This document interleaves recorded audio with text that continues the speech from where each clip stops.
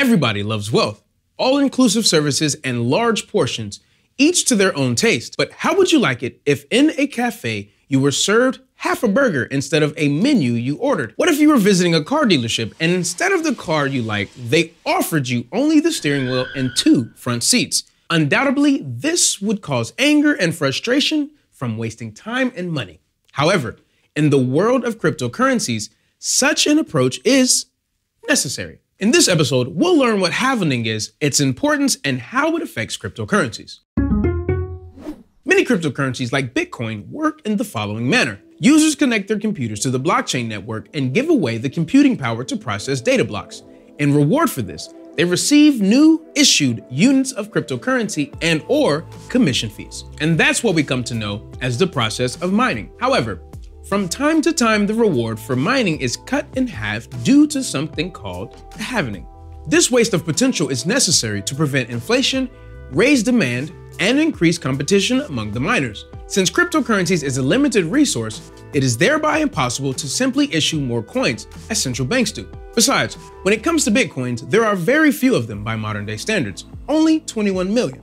So, for the purpose of prolonging the currency's lifetime until, let's say, 2140, the halvening is a necessary process. Let's figure out how this works. The halvening does not happen on its own. This planned event isn't tied to a particular date and instead depends on the height of the crypto block. For instance, the Bitcoin halvening occurs every 4 years or every 2,100,000 blocks. The halvening of the award this year will occur at a block number of 630,000 sometime around May. The first division occurred 2012. On this graph, you can trace the correlation of Bitcoin value before and after the halvening. Based on the data of the past halvenings, we can predict what will happen to Bitcoin right up to 2028. If in 2009, the first Genesis block generated 50 Bitcoins, then by 2028, miners will be rewarded with a measly 1.56 Bitcoins. However, the term is applicable to any cryptocurrency which can be mined and works using the proof of work algorithm. A good example of that is Litecoin, which was created relatively recently in 2011. Its maximum emission is 4 times more than Bitcoin's 84 million coins. Despite this advantage, Litecoin halvenings are held at the same frequency as Bitcoin's, once every 4 years. This can be explained with basic math. Litecoin blocks are extracted 4 times more often than BTC. One other important factor is hash rate, the total processing power of mining equipment. In case you've forgotten, this is how it works. The hash rate increases if the new members join the mining network. This affects the network's computing power, and, respectively, it takes less time to find the block than it would with the lower hash rate. Incidentally, here you can see a visual display of Bitcoin's network power, taking into account previous halvenings. Don't go running to buy mining equipment, expecting work to be easier for you. Bitcoin's main paradox is far more complex than anything you've seen on Doctor Who. The creator of ETN, Vitalik Buterin, in his article for the Bitcoin magazine, explained the halvening mechanisms with a simple example. Bitcoin is intended to stimulate a commodity like gold.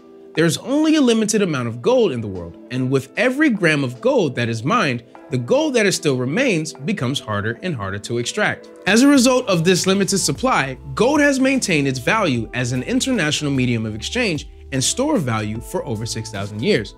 And the hope is that Bitcoin will do the same. This simple example illustrates perfectly the cryptocurrency hash rate. Also, in addition to Litecoin and Bitcoin, another young crypto, Ethereum, has entered the halvening trail. Here is where it gets even more complicated than the previous cases. The reduction in remuneration to miners in Ether is controlled manually at the time of the next fork. More precisely, not even a fork, but an update of the program consisting of several stages: Byzantium, Metropolis, and Constantinople.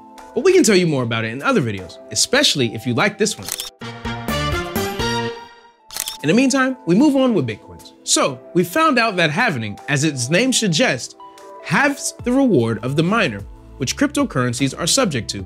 And now it's time to move on to the forecasts of experts and analysts. Digital Asset Research believes that in May 2020, Bitcoin could rise in $60,595,000 per unit. The assumption is based on an analysis of the Bitcoin price behavior in cycles between previous halvenings.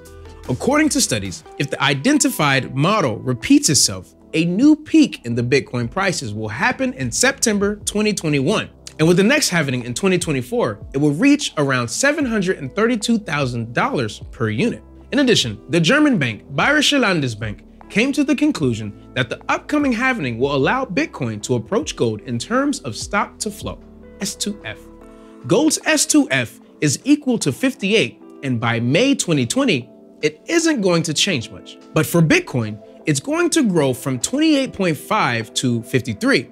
Here is a clear graph that shows how Bitcoin can do so well and catch up with gold, platinum, and other precious metals. If the model proposed by the bank's specialist is correct, the halvening of 2024 is going to increase the strengths of Bitcoin to the highest level in history of mankind, over 100. Having saved the best for last, let's see if it's possible to make money on halvening. If you are a risk-taking optimist, then you can adhere to the classic strategy.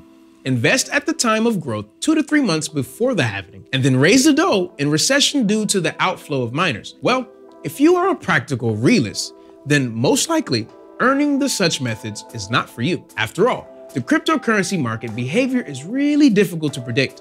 To add to the halvening itself, one should take into account the complexity of mining, the commission share, the other such factors. Besides, halvening is strictly individual to each crypt. In general, it's better to keep your Bitcoins warm. Stay tuned for the latest news and always stay on trend. Don't forget to subscribe to the channel and never miss a video about the world of blockchain technologies. Thank you for watching. See you in the next one. Before you go, please note that this content does neither represent legal or tax advice, nor is it supposed to be understood or interpreted as solicitation to buy or sell any securities, coins, or tokens. Thank you for watching.